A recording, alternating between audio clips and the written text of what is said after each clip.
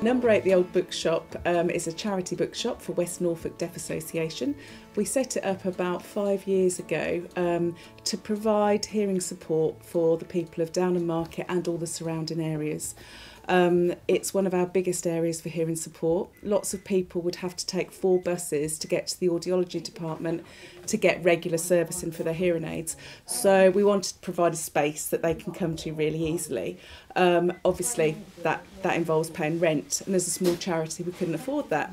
So the only way we could do it is by selling something. So we've sort of varied in the high street a little bit, but we've settled very much happily now in the bookshop here. So we'll put a new tube on this today. Okay.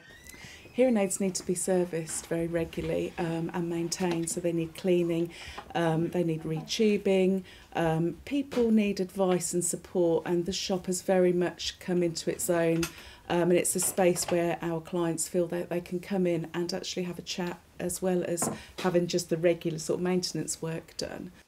There we go, try that in to see if it fits.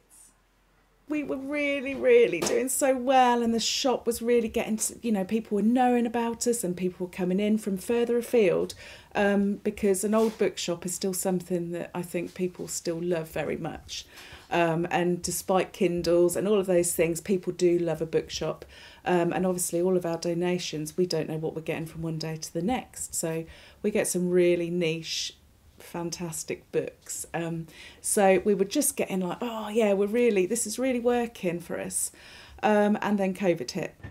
The shop's been closed 3 times sadly, so it's been a really tricky year, but people are starting to come back, and we hope in the future that if we can get out of this difficult situation, we'll carry on progressing with our business.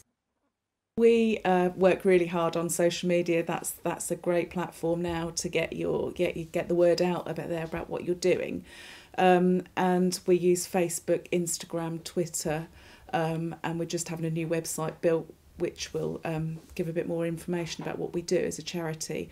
But we also list books online, so West Norfolk Deaf Association, if you search for that on eBay, we have about 800 live listings at the moment, and that varies depending on what sells. So that's been a really crucial way for us to carry on raising a little bit of money. Obviously we were grateful of the grants that's helped us survive the last year that other shops have, you know, we've all been very grateful to receive, but our core business has really suffered. I feel that if we don't support the high street and it goes, there's so much talk in retail about the high street not surviving, and I'm passionate about trying to keep it here, as all my neighbours are in this street. I would just urge people to come and shop in the high street.